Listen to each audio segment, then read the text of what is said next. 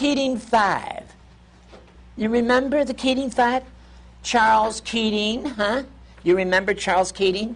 Well, this is Charles Keating as I was slapping him across the face in Los Angeles at the courthouse.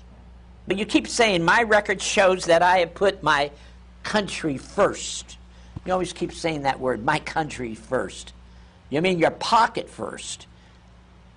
Why don't you tell the people that you were with the Keating trial? You and your wife made millions of dollars on the Keating, Charles Keating, yeah. All the senior citizens that you, yeah, look at me. That's it. Can't say a word, can you? Can't talk, look. You lie. You just keep lying and lying to the American people, Mr. McCain. I'm looking at your eyes. There's lies there. Country first. Your pocket first. That's what it is.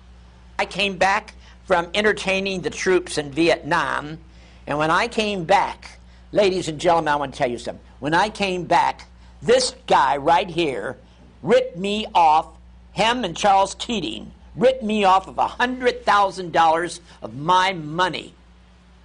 I was furious. I went down to that courthouse and I smacked him across the face with a powdered wig, Mr. Keating. Yeah, I did. I'm the one who did it. I'm one of the seniors. Why do you always rip seniors off? You're a senior yourself. Do you know how much money you and your wife got? You don't even know how much money you have. What do you need all that money for? All the houses you have. Count your house. You don't even know how many houses you own. How many cars? What do you need all that for? Look at your eyes. I'm looking at your eyes, Mr. McCain. Not a very kind eyes.